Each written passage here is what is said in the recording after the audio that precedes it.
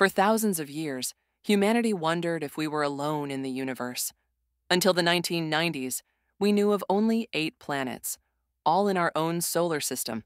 But in 1995, astronomers Michel Mayor and Didier Queloz detected 51 Pegasi b, the first confirmed planet orbiting a sun-like star beyond our solar system.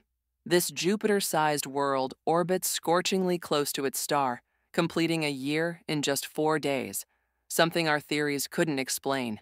This discovery shattered our understanding of planetary formation. Fast forward to today, we've confirmed over 5,000 exoplanets using ingenious detection methods.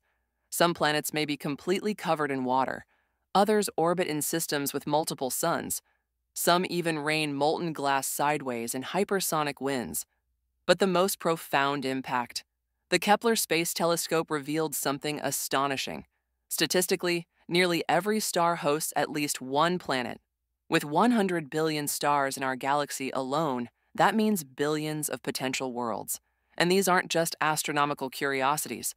When we analyze the atmospheres of these distant worlds, we're developing the very tools that might one day detect signs of life beyond Earth.